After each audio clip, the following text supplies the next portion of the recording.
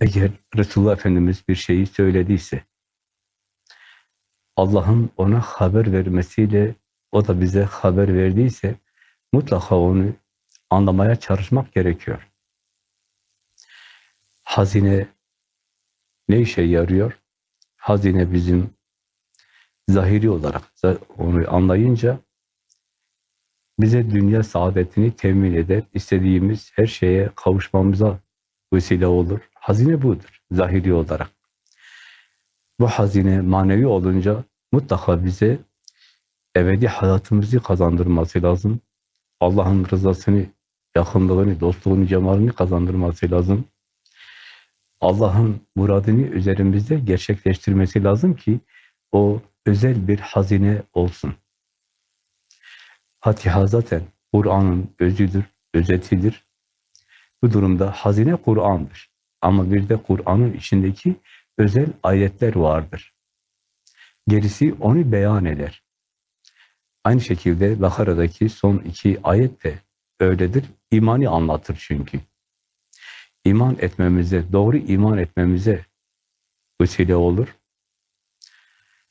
Onun için Amener Resulü bima unzile ileyhi min rabbihi vel mu'minun.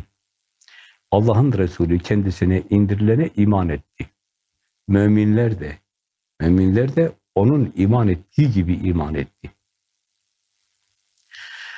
Bütün mesele Resulullah Efendimiz'in iman ettiği gibi iman etmektir.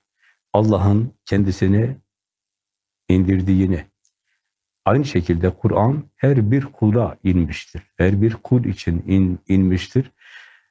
Öyle kendine göre böyle anladım da böyle iman ettim değil.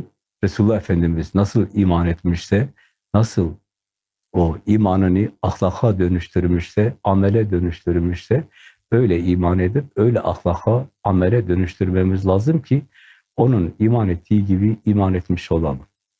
Eğer onun iman ettiği gibi iman ederse, bizim de Resulullah Efendimiz'in ahlakına bürünmüş olmamız lazım. Onun ahlakıyla ahlaklanmış olmamız lazım.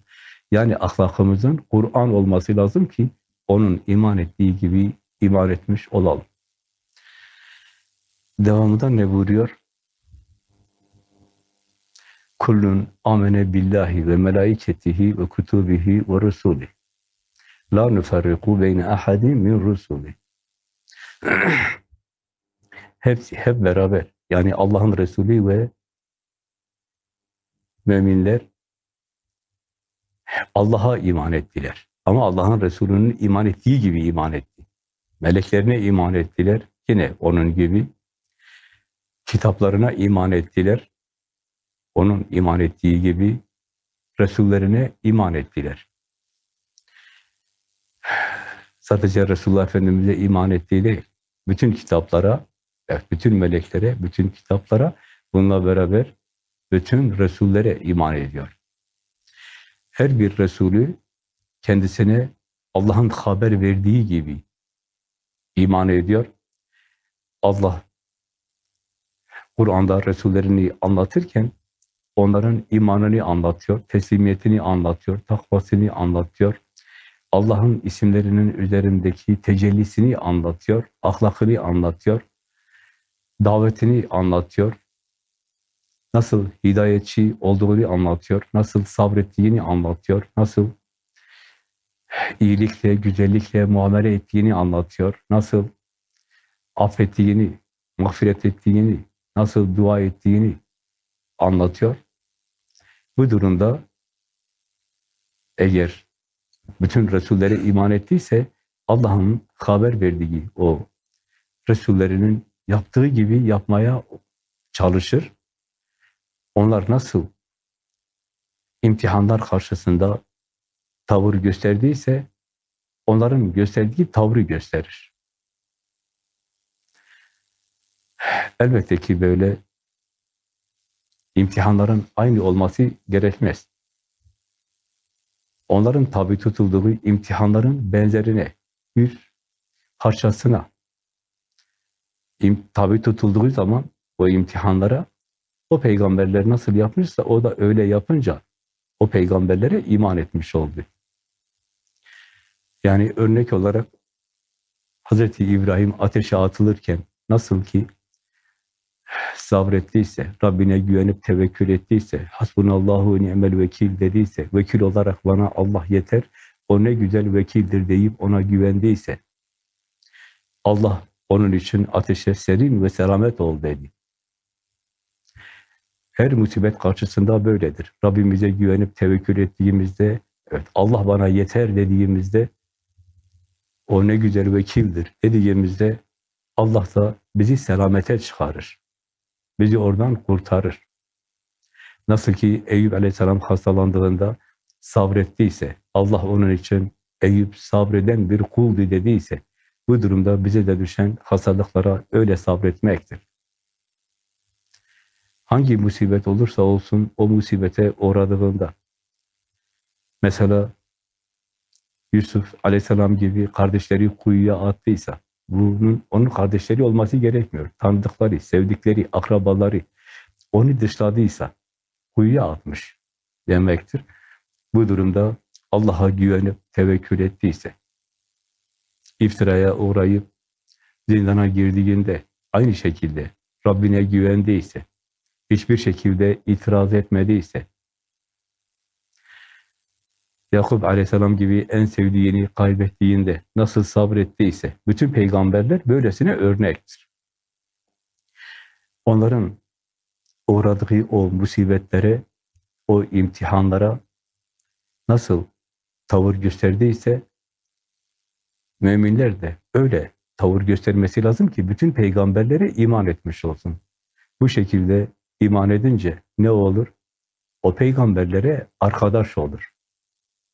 Onun için Allah öyle buyurmuştu, iman edip salih amel işleyenler için, Allah'a ve Resulüne itaat edenler için, güzel yapanlar için, onlar Allah'ın kendisine nimet verdiği nebilerle, sıddıklarla, şahitlerle, salihlerle arkadaştırlar. Onlar ne güzel arkadaştır. Hazineyi buldu, hazineyi aldı ve kullandı. Ayete iman edip gereğini yapınca hazineyi buldu, onunla iman etti, Allah'a iman etti, meleklerine iman etti, kitaplarına iman etti, Resullerine iman etti. Dolayısıyla hazine ona en büyük nimetleri, ikramları kazandırdı, peygamberlere arkadaş yaptı onu. Aynı şekilde Allah dua ettiriyor. Allah hiç kimseye çekemeyeceği yükü yüklemez buyurdu. Dua ederken de geçmiştekilere, onları tabi tuttuğun büyük imtihanlar gibi bizi imtihana tabi tutma ya Rabbi diye dua ettiriyor. Gücümüzün yettiği kadarıyla, eğer bilmeden, anlamadan, farkında olmadan, eğer yanlış yaptıksa, hata yaptıksa bizi affet, bizi mağfiret et. Bir de orada duayı öğretiyor Allah. Nasıl dua etmemiz gerektiğini. Elbette ki böyle birkaç kelimeyle anlatmak mümkün değil. Evet, kısaca bunu böyle anladığımızda anlamış oluruz. Hazine Kur'an'dır. Bir de Kur'an'ın özeti, özü vardır. Anası vardır, kapısı vardır, o Fatiha'dır. Bu da imanın, imana davetin.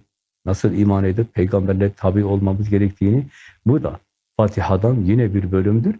Fatiha'yı açıklamış oldu, izah etmiş oldu. Yani kendisine nimet verilen kulların yolunu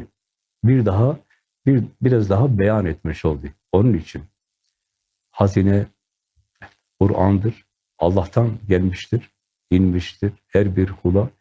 Bu hazineyi alıp onu nasıl kullanacağını, niçin kullanacağını anlayıp Allah'ın vahyini öğrenirken neyi kazanacağını bilmesi lazım. Peygamberlere verilen nimeti kazanıyor. Allah'ın dostluğunu kazandırıyor, cemalini kazandırıyor, ebedi hayatını kazandırıyor. Hazine.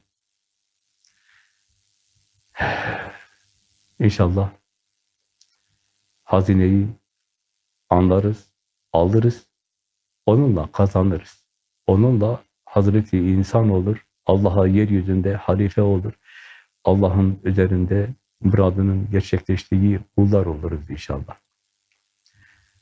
Kardeşlerimizin onun için Bakara'nın son 2 ayetini, yani Amener Resulü tam başlayan o 2 ayeti inşallah güzelce okuruz, anlamaya çalışırız, üzerinde tefekkür ederiz inşallah. Kardeşlerimize selam olsun.